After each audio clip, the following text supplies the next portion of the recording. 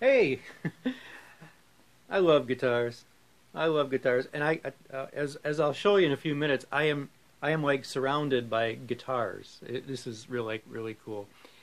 I think the only thing I like better than guitars is maybe keyboards, but I'm not sure. But we're going to talk about guitars, and which one, what kind of guitar do you think God would like to hear the best? We'll answer that question in just a minute.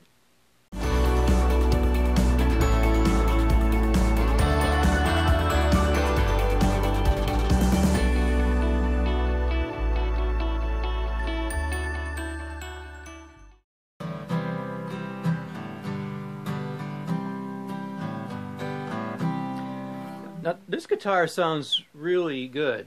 This is not my guitar. A good friend of mine, Greg, let me borrow this for a little while he was gone away, and I've used it in the studio here to do some recording. This is a Martin, beautiful guitar. This is a Martin DRS-1.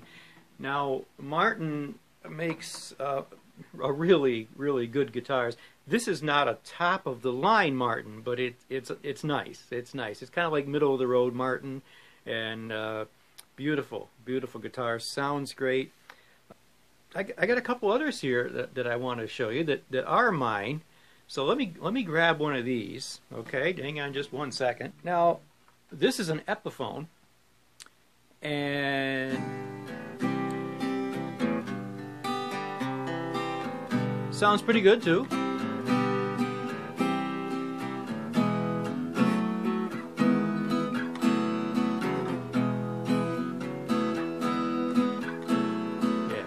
Okay, I'm sorry. This is not as an expensive a guitar as the Martin. Epiphone makes some really nice stuff too. I'm sorry, it's dusty. If I prepare for a video, I should clean up a little better. Sorry. But this is an Epiphone. What is the model of this one? Not that it matters. It's a PR5E in black, obviously. I've had this for a while, and I've used this in a lot of my recordings. So this is a middle of the line acoustic guitar, and okay, I like black guitars. Let me show you another one. Also an Epiphone, and Epiphone, you can't hear this one too much. It's obviously an electric. I haven't got it plugged in, but maybe you can hear it a little bit. Epiphone, this is a Les Paul copy. The model Les Paul made by Gibson, and nice guitar. I bought this used maybe a year or so ago. I use this a lot too. Again, not top of the line, but it's kind of a, yeah, it's an okay average quality guitar. Let me show you another one. This one, not quite in tune. This is my favorite. This is a 70s reissue, 70s Stratocaster by Fender, and I love this guitar. This is a higher end guitar that I've had since 2008. I don't play it an awful lot, at least I don't take it out an awful lot, but this is an exact copy of one that I had back in high school and throughout over the years up until 2008, which was a 1974 Fender Stratocaster in brown. This is an upper end guitar.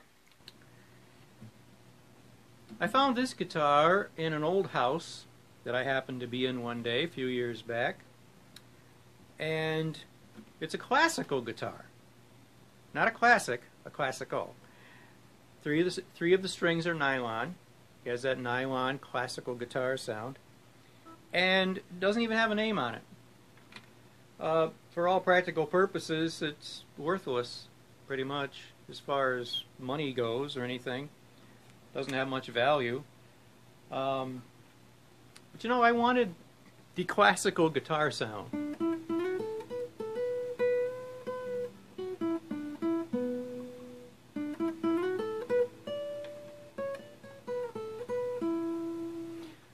I wanted that sound.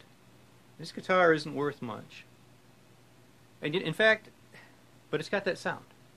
In fact, none of these guitars make any sound at all on their own. You have to play them. You have to play them. So I'm going to leave this one right here. I wonder which one God prefers to hear. What do you think? Well, I think we could agree that God probably really doesn't have a preference, and that is not his main criteria of how much a guitar costs. It's who's playing it. And it's the fact that it's being played. Yeah. So, which guitar do you relate to? I sometimes relate to this one. I'm not worth an awful lot, but I can make music if God will play me, so to speak, use me. Each one of these guitars has a special sound. This one especially, because it's the only one with the nylon strings.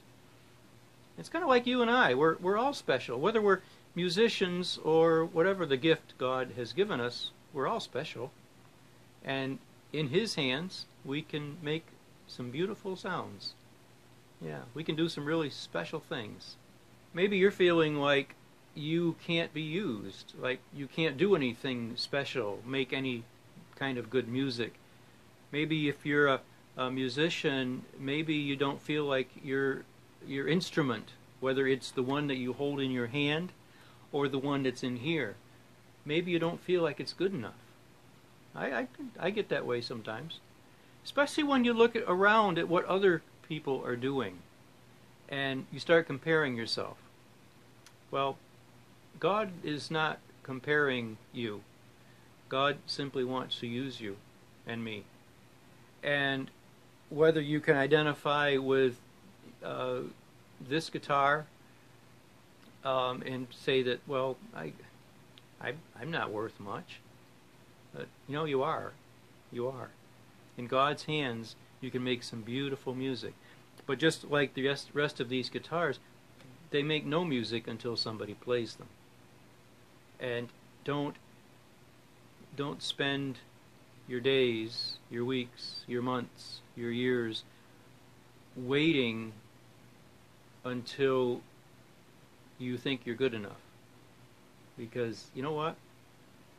You, on your own, you're never going to be any better than you are right now. Now, let me clarify that. I'm never going to be any better than I am right now. It's God that makes the difference. This guitar, it'll never be a Martin. It'll never be a Fender. It'll always be just what it is. And you and I will be too. However, when we put ourselves in God's hands and let him make the music through us, that's when we become all that he wants us to be. So let me encourage you, if you're not doing all that you maybe should be doing with the gifts that God has given you, whether it's music or otherwise, let me encourage you to go to the Lord and ask him, say, Lord, just use me. Use me. Yeah, take this instrument and use it for your glory. I said earlier that I'm sitting in a small studio here. It's Just Got Studios in the York, Pennsylvania area. And if God leads you, if you would like to explore the possibility of recording, if you haven't done so, we would love to hear from you. The email is below, PaulG, Paulg at justgotmusic.com. Love to hear from you. And remember the podcast, the Just Got Music Hour every week, and get in touch with me. We would love to talk with you about your gifts and how can we help you. How can we help you get your gifts to work for the Lord and be a blessing to his people. Until next time, take care of yourselves, take care of each other. I'm Paul Gibbs. I'll see you next time. Take care.